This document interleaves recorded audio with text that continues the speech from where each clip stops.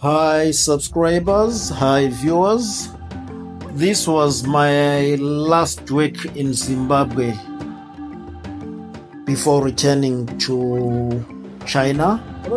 Actually, I had to embark on a journey to collect some office equipment that I had left in Harare when I arrived in Zimbabwe. So I had to stop over in Gweru. I've got more content of my one day in Gweru. Actually, I had to stay overnight, then leave the following day. But I managed to spend time with my cousin. He's in the military, and I had an opportunity to go see my investment. For the first time, I'd been buying this land to develop. Actually, my intention is to build a property in Gweru.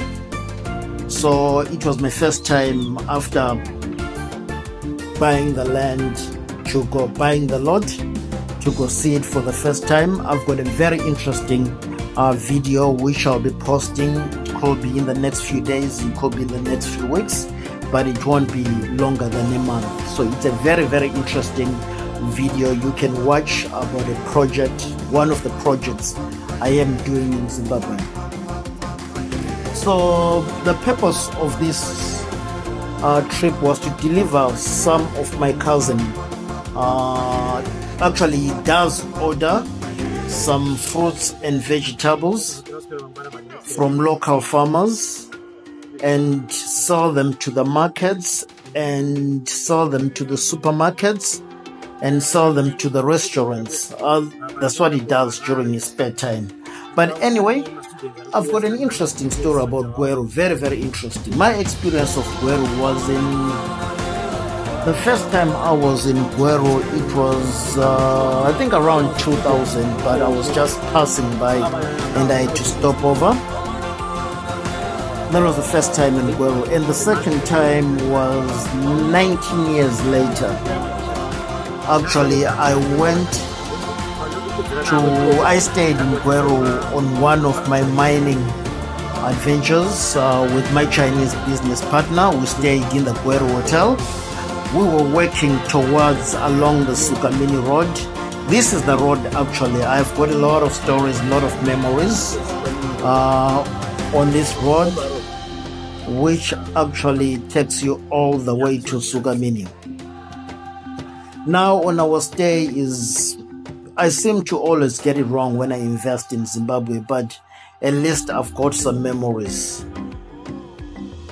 Now, why I chose to buy a property in Gweru is for one reason, is my future investment in Zimbabwe with the businesses that I'm doing. I will need a team that will handle my marketing. I will need a team that will handle the business administration. I will need some office workers. And Gweru is in the center of Zimbabwe. Multicultural, different languages, and it's got a university. What's the best way I can invest in Zimbabwe?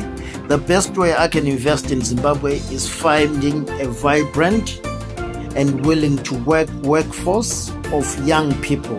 So I know I can get them from Gweru and employ them, train them, whilst I'm teaching them new skills. So anyway, that's the main reason I chose to invest in Gweru. Now, what is Gweru like? One thing for everybody or anybody who has been to Gweru: this place is very cold at night. During the day, it's warm. You might forget about the temperatures. At night, it does drop to almost minus temperatures. So I remember sleeping in a tent in a mine site, very freezing almost every day. And when I wake up, remember, I'm someone that has lived in the United Kingdom. Remember, I'm someone who's living in China, so I've got experience of minus degrees temperatures. Actually, I have experienced a minus 24 degrees Celsius temperature. But in Harare, Gweru seemed to shock me. every day because of the what the weather will be like during the day. The temperatures will be like during the day, but in the evening they will drop and you will feel cold. Maybe the contribution is because I used to sleep in tents. But anyway, we have arrived at our destination. This is the market.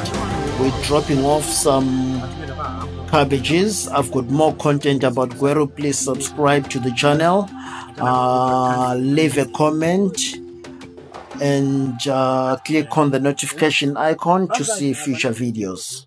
I want to do this. Those are stories. Can I?